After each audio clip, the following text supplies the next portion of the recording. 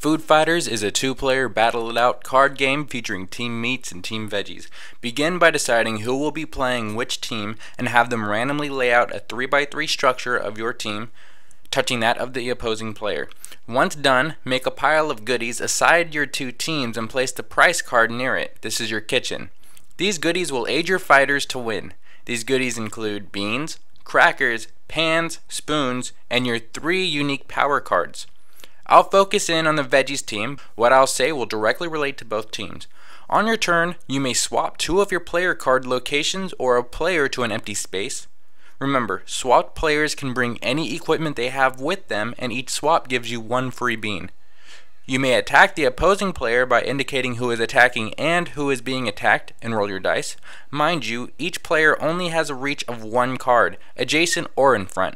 Or you could roll for beans, which will allow you to continue to roll the dice until no splats show up.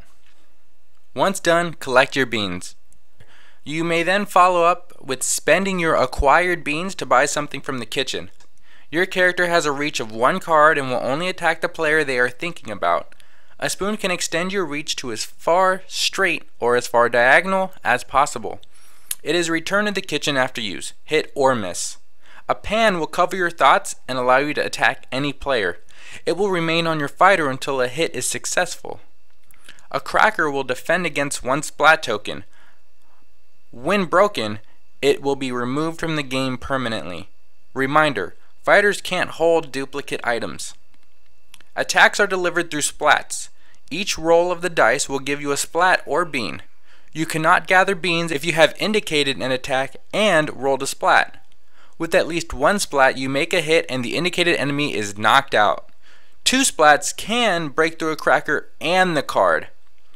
Keep in mind, if you get 0 splats during your attack, you can gather the amounted beans in the dice roll and keep them as a prize.